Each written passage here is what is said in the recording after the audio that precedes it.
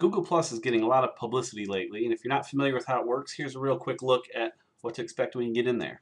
The main part of the screen is very similar to what you'd see on Facebook or Twitter with status updates and pictures and stuff from people that you follow.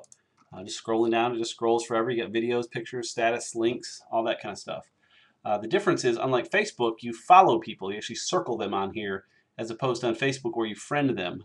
But different than Twitter, the comments, let's go down a little bit and find some comments. Here are a few, are in line, similar to Facebook, whereas Twitter replies tend to get scattered around the system. So it's kind of a nice blending of the two of them together. Looking around a little more, we've got circles, of course, being the way you organize. You may have seen the TV commercials. You can have a variety of circles on different subjects, whatever interests you, and drag your friends into those circles.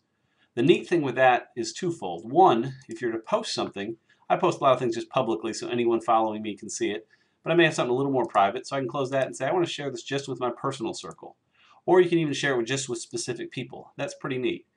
Conversely, you can also read things based on that. So typically I'll read my stream, which is everyone I follow, just all mashed together, but sometimes I want to see just what my personal folks are up to, or perhaps just what the Android developers I follow are up to.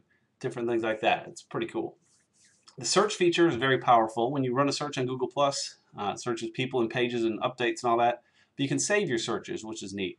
I have a Galaxy Nexus that has a few little bugs, but I've heard version 4.0.3 of Android's coming soon, and so I have a search I saved on that, so I can check, periodically to see what people are talking about and hopefully find out that it's coming soon. You can do that with different searches, and I just hover and get rid of that saved search if I want to.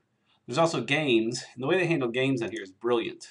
We have games very similar to Facebook, not nearly as many, but quite a few. Games have their own stream. Here's the games stream inside of here.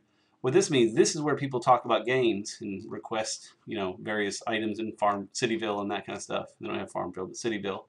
The beauty of that is all that stays contained in the games feed, doesn't show up on your mainstream. As a user, that is awesome.